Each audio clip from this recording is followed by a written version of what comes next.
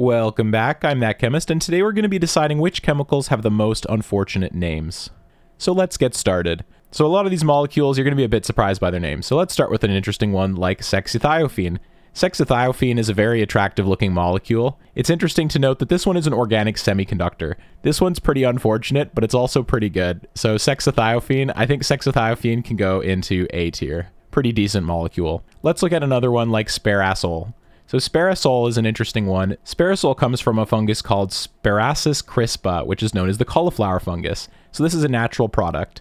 I think Sparisol is pretty good. It's a pretty unfortunate name. That one can go right into S tier because I like that one a lot.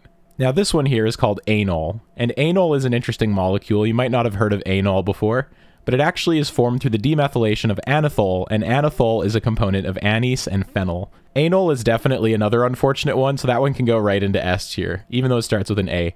Now inflatine. Inflatine is an interesting one. Let me just inflate that a little bit. Inflatine is from a soft coral species known as Stoloniferin clavillaria inflata. And so that's where its name comes from. You can see from the inflata species, hence the name inflatine. There's also double bonds in it. So this is a natural product. This is also kind of a neat one because you can see it's got a cyclopentene, a cyclohexene, as well as a cyclopropane. So inflatine's a little bit unfortunate for sure, but I don't think it's too bad. I think we can put that one right into D tier. Now, why don't we look at another one called Clitorin? Clitorin is an interesting one. You can see that this is like a trisaccharide unit connected to this interesting tricyclic species. Clitorin is found in the plant Clitoria ternatia. So Clitorin is definitely an interesting molecule. This one was actually pretty hard for me to find. I think this one can go right into A tier. So next, let's look at Balendine. If you're not sure what a bellend is, it's a popular term in the UK.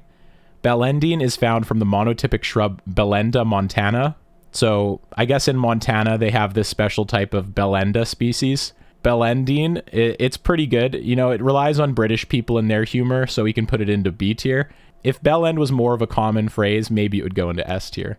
We have this interesting one here called Fartox. Fartox is really special. It's Pentachloro Nitrobenzene, and this is actually a brand name for a fungicide. Fartox is pretty good. It's a little bit unfortunate. It's not too unfortunate, so I think we can probably put that one into C tier. It's not too bad, but you know, it is toxic towards fungi. It's got a pretty unique name though. Here we have Schizo Communion. So Schizo Communion is kind of cool. Schizo Communion comes from a fungus known as Schizophyllum commune. So Schizo Communion is kind of an interesting one. I don't know how unfortunate it is. It's definitely entertaining, but because we're looking at unfortunate, I think this one can probably go into E tier. Even though I have some voices in my head telling me it belongs in a different tier. Nudic acid. Nudic acid's kind of an interesting one. We have this interesting diine ending in a nitrile, which is kind of cool. Nudic acids come from a basidiomycete called Tricholoma nudum. Nudic acids, again, it's a little bit unfortunate, but it's pretty good. You know, it could be better, but it's okay. I think we could probably put it in D tier. I think that's like fairly reasonable. Next, let's look at Erectone A. So Erectone A is kind of an amusing name. This one comes from a flowering plant called Hypericum erectum. A very unfortunate name for a plant. And if this was a most unfortunately named plants tier list, Hypericum erectum would definitely be the one that takes the cake. Erectone is called an erectone because it's got a ketone as well, as the name implies. There's an one, there's a ketone. So this is a little bit unfortunate as well, but I think we can probably put this one into F tier. It's not too unfortunate. It's pushing it a little bit to call that one unfortunate. Now this one's Cockalone. Cockalone is kind of a funny one. It's from the roots of Cacalia decomposita, which is, again, another great name from the biologists. Cacalia decomposita is pretty funny. It would be funnier if they found this compound on its own. It's also found with just like the methyl group sticking around in the phenol form. So Cockalone, again, you know, it's a little bit unfortunate. I think we could be a little bit harsher on this one as well and put it into E tier, but it's okay. Next, we have a couple tobacco-themed molecules. So here we have Cigalitizone. This is the one zone where you're allowed to smoke. It's in the Ciglit zone. Now, this one's not a very good pun, I know. I apologize. Fortunately, this isn't a no-pun zone. This is a synthetic drug related to anti-diabetic drugs. This was like one of the early prototypes, but it didn't make the cutoff to get it into clinical use. So Cigalitizone, it's a little bit funny, but again, not that funny compared to some of the other ones. We can put Cigalitizone right into F tier. Next, we have gamma-phagorine. Here we have another molecule involving British nomenclature. So gamma-phagorine is from something called the artar root, which is also known as Phagora xanthoxyloides lam. This one's an unfortunate name for sure, Phagorine. It's you know, cigarette themed. A fag is what a British person will call a cigarette on occasion. This one's a little bit unfortunate. We could probably put this one into C tier. That name definitely blows. Now here we have Epstein's favorite molecule. We have Lolene. This is from the grass Lolium temulentum. Lolene is definitely an unfortunate name.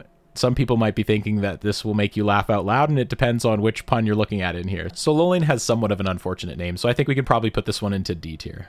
Lolene is actually one member of a class of several lolenes, and so there's ones with different analogs coming off of the methylamino group, by the way. So this isn't like the only lolene, there's actually a whole library of them. Here we have a classic, Butanol, also known as Butyraldehyde. This is probably one of the first chemistry jokes most organic chemistry students come across, for its resemblance to a couple words that are very familiar. Coincidentally enough, Wikipedia says that it has an unpleasant smell, which might not be a surprise to you based on its name. I think butanol has to be an S tier, easy S tier, very unfortunate. This one's kind of cool. This is called Daisin. I would say that this molecule probably belongs in F tier because it's not an unfortunate name. In fact, it's an incredibly fortunate name. It was named after what it does. Daisin gets this name because it lengthens the circadian rhythm in mammals when administered. So this will lengthen the circadian rhythm. This will increase the length of your day because it affects the circadian rhythm. So Daisin, it'll lengthen your day. It would be cool if they could make a short Daisin, which might be able to decrease the length of your circadian rhythm. So this one's definitely interesting, but it is not a very unfortunate name, so we can put it right into F tier. Next, we have vaginatin. Vaginatin is a sesquiterpene from the root of Selenum vaginatum. Another really unfortunate name. Here, I think we can put this one probably right into S tier. Why don't we do urinate? Urinate's really straightforward. We could have many different salts of urinate. We could have sodium urinate. You could have diurinates when there's multiple of these bound together. Urinate, it's pretty good. I think that's like a classic. I think classic's got to go right into S tier. Super, super classic. Another classic is arsol. It's like perol, phosphol. It's just got an arsenic instead. So instead of a perol, which has a nitrogen, we have an arsenic, and so it's an arsol. And how could IUPAC disagree? They had to let it happen. And you can bet your butt this one's going to go into A tier. Speaking of betting your butt, here we have Rimadog. Now, I would not recommend anybody rims the dog. This one used to be called Rimadog until it got rebranded. The irony of this one is this one's used as a COX inhibitor. COX is an enzyme, cyclooxygenase. It's usually involved with inflammation. And so this is a non-steroidal anti-inflammatory drug, an NSAID. And so this is a COX inhibitor for dogs. And so Rimadog, it's used in veterinary medicine. When you're thinking of a medication, the one thing you don't want to be thinking about is rimming a dog. So that one can go right into S tier. That is probably the most unfortunate name on here. And I laughed out loud when I saw that one. Okay, here we have Forskolin. Forskolin's another really funny one. I couldn't actually figure out where the name for this one came from, but this is a natural product occurring in the blue spur flower, and the blue spur flower is used in some traditional medicine. So Forskolin, that one's like, okay. Now, I don't think we're going to have enough room for S tier, so we're going to have to kind of extend S tier into the box on the right here. Here we have Pubicine, and Pubicine is one of the funniest ones here.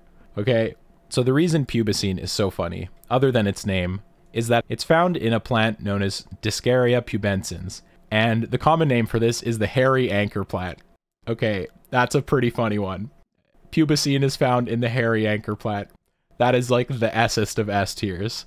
This can go right into S tier. Now we have two last ones here. Diarrhea and Cumin. Diarrhea is technically a misnomer. Usually it's called biuria, but diarrhea sounds funnier. This one can go probably into B tier because it's biuria and starts with a B, so that's reasonable. Diarrhea is actually used in bread flour. Ironically, you might not think that's something that should be going in food, but this is a common ingredient in bread flour, so it is in food. But it gets broken down once it's in your body and excreted really easily. Now, last but not least, we have Cumin, also pronounced as Cumin. Cumin is a derivative of cumic acid, and cumic acid was originally discovered in cumin, the powder, and as a consequence, that's where it gets its name. So Cumin, it's actually a really important molecule. It's used in the global production of acetone and phenol through something called the Cumin process. If you haven't looked into the Cumin process, I'd encourage you to check it out. So Cumin is another S tier molecule, and it's just so funny. If you want to see more tier lists like this in the future, make sure you subscribe and click that bell, and I hope you have a great day.